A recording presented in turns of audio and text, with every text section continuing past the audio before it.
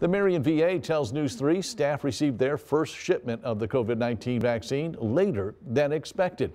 Now, healthcare workers there are doing their best to get the vaccine distributed to as many qualifying people as possible. News 3's Madeline Parker joins us live to tell us how the vaccine distribution is going. Madeline? Mark, unlike many health departments throughout southern Illinois, the VA distributes the Moderna vaccine rather than the Pfizer vaccine. Because the Moderna vaccine received FDA approval after the Pfizer vaccine, the VA received their shipment later than normal.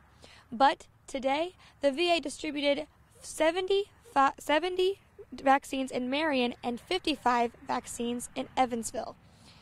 The Marion VA has distributed 1,300 doses of the COVID-19 vaccine so far, and they plan to vaccinate everyone in their system who wants one. The VA distributes vaccines based on the CDC guidelines going down the line by age group.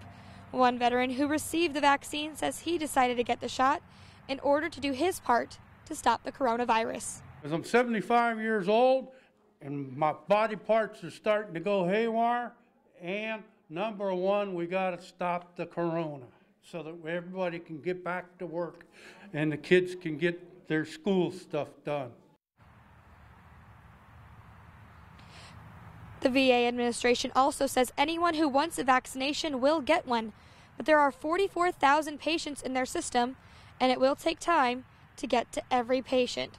Now, Kirshner wants the public to know 3 things about the COVID-19. First, everyone needs to wear a mask. 2, everyone needs to get the COVID-19 vaccine when they can.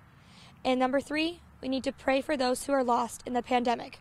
Kirshner himself has lost 7 loved ones due to the virus. Reporting live, Madeline Parker, News 3.